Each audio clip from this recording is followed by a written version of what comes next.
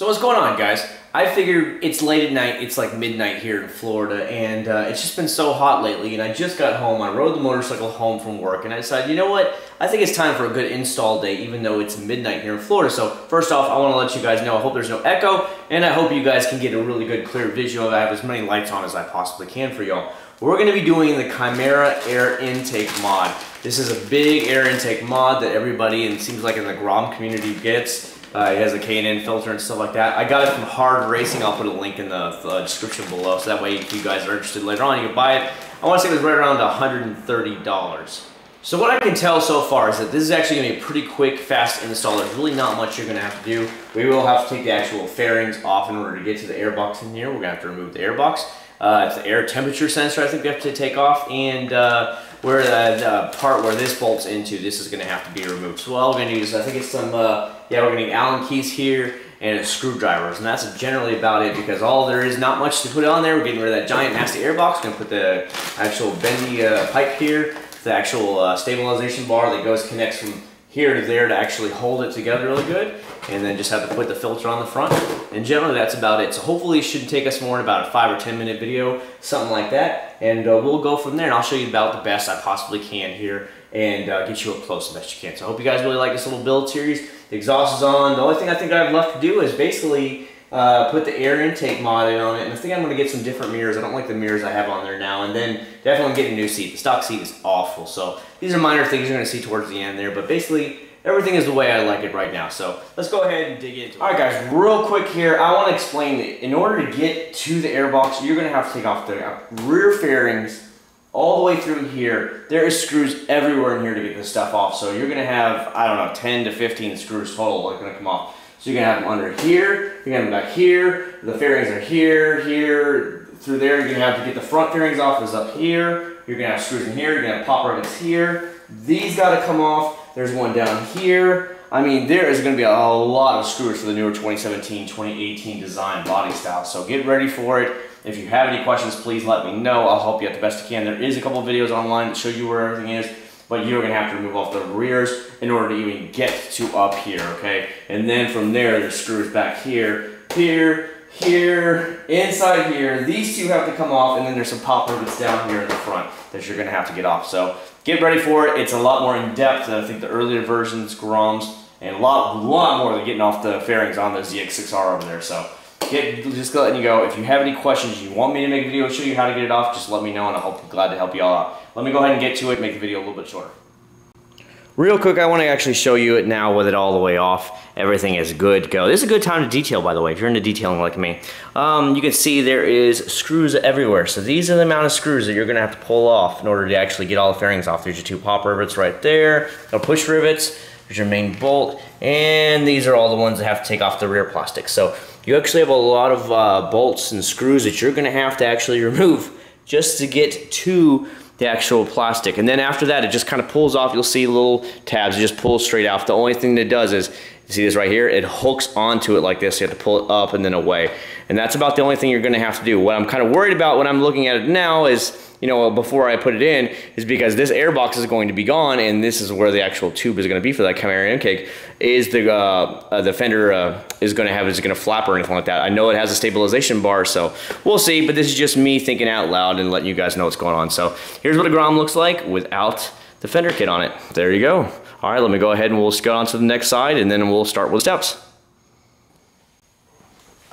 All right, now that 10 minutes of pulling all the plastics off is all done, we're going to actually have to remove a couple of things here and loosen it all up. So first off, we're going to have to take the air temperature sensor off like this. Be very careful because you will be using this again. Do not screw this up. I remember when we did my 370Z, I had to take the mass airflow sensors as well, and there was 2 of them, and we actually taped it up and we held them back so that they wouldn't even get ruined or anything. And then you have to take the screws off for the actual air box, which is going to be in the front up here.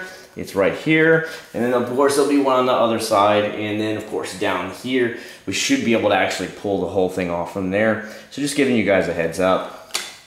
I'm just looking around, make sure there's anything I might miss, and I will be able to tell you if I screwed up later. But yeah, there's a bolt up here as well, so that's generally about it. Then we're gonna have to loosen up down here as well, because we're gonna get the hosing and stuff like that off. So that's generally about all we have to do. Just watch this part, the actual temperature sensor put it off to the side. Whatever you have to do, do not hit it and mess it up. That's the only thing I got to tell you about it. Once you take this off, the bolts and stuff off, then this will just pop right off, and then we'll be actually ready to move on from there. So, all right, let's go ahead and get to it. Real quick, now the actual air box is off. I gotta tell you, they want you to easily get these original OEM air boxes on and off, or just to get to the filter. It's a pain in the butt to get this off, let me tell you. So you have to actually pull out some of the hoses. There's only the 2 bolts. I'm pretty sure they're 10mm bolts that are attached right up in here. That's all it holds it on. This actually sits in a little rubber stopper here, so you gotta pick it up and turn it off. You'll just have to unloosen this right here. It's in order to loosen this so you can pull off the hose. And I want to say there was just some like hoses right through there, and a little clamp that goes on here that you can pull that hose off for. That's about it. But getting it out of this tight compressed place is just, it really is insane. It's a really bad design on my part, or on their part, for doing that. But now we're actually off. It's gonna be the hard part, because now all we gotta do now is put on our little adapter here, the coupler here, put on the pipe that's gonna stick out to here, reattach your actual sensor here, put on our stabilization bar down here, and basically patch it all together. So finally we're done. This has got to be one of the longest installs I will have personally done on the Grom so far, but everybody says it's worth it, and obviously it's going to free up some weight too, so good thing there. If you have any questions, please ask me. I'll be more than glad to help you. But dang, getting that box out of that little tight spot was a bit of a pain, a little bit of wiggle room in order to turn it over and then get it out, because it was stuck here and actually seated in there pretty good. So just giving you guys a heads up. Let's go ahead and put the coupler on, and then we'll move on from there. All right, now we're ready to go. I put ahead and put the sensor way up out of the way. What we're gonna use is the coupler right here. Whenever you put it on, just make sure you can actually access the screws. But you don't wanna be that guy that, or the girl that is, that might be watching this later on, where the screws are there and you can't even access it. So what we're gonna do is we'll put one end on here. We'll go ahead and tighten it down to go ahead and lock it on there. And then what we'll be doing is actually putting the actual pipe on this end in, actually, I'm sorry, on that way. And then we're gonna go ahead and lock it in there, so you guys get the general idea of what you need to be doing here. So the first thing we're gonna go ahead and do is loosen up here, stick it on, tighten it up, and then get the other, we can go ahead and put the top end of the piping in there and move on from there. So let's go ahead and get back to it, and you can see where the other stuff plugs in that I had to unplug from this side. You'll understand what I mean if you guys got this. You'll have to actually unplug, where's that? It's actually right here, and then so you unplug it from here, and then it'll plug in over here. So pretty cut and dry. Let's go ahead and get to it. Next time you'll see me, we'll be here. All right, welcome back. Pro tips here to go ahead and make it a little bit easier for you.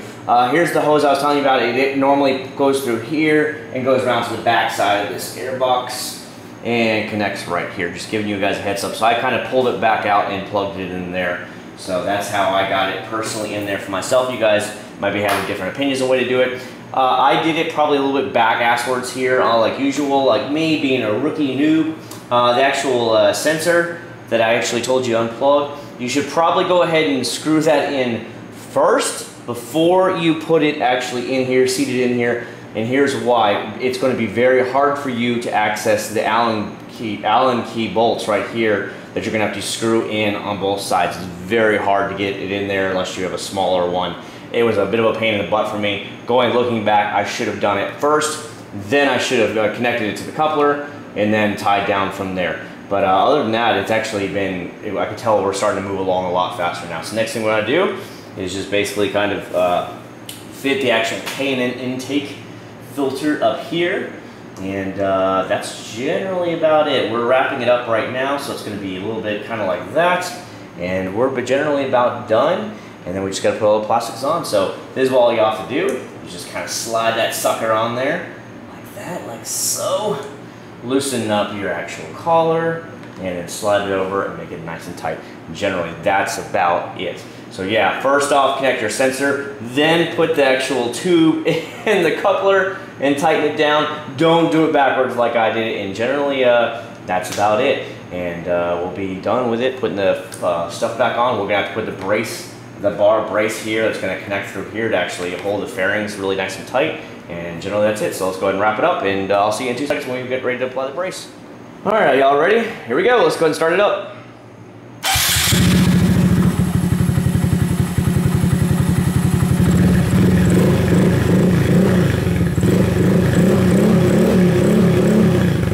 Sounds pretty good. Sounds pretty good. go ahead and kill it because it is pretty late at night now, and it's almost 1 o'clock in the morning, and we're basically done. So now I'm just gonna go ahead and put all the plastics on fairings, and we'll be good to go. I am gonna go ahead and polish up through here, getting my little nasty fingerprints off. Even though you'll never see it, it's just peace of mind for me because I detail as a hobby, as you guys might probably know from my other YouTube channel. So here we go, let's clean up and we're done. All right, all the fairings are back on, as you can easily see here. What I did want to show you is, can you see the bracing bar now? There it is right there. And there's the K&N air filter right there. Make sure that it's actually up and down. Don't be the guy that's like has it upside down or something. It just looks tacky. But back to on point. You see how it actually connects in here?